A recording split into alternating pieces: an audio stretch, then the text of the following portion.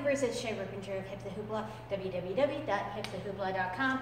Today I am attempting the scorpion pass over the head.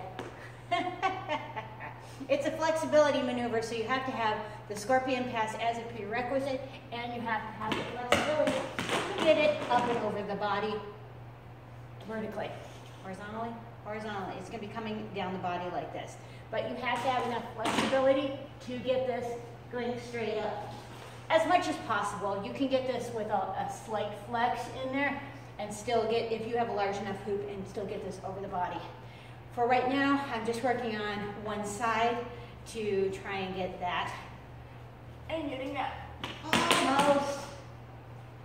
So there's a few things that go with that flexibility and quick timing too, to get that around and then get that so that it, yeah. All right, so I'm still working on that. This has been Shay Rippinger of www.hipthehoopla.com. Rock on, be kind, namaste, peace out.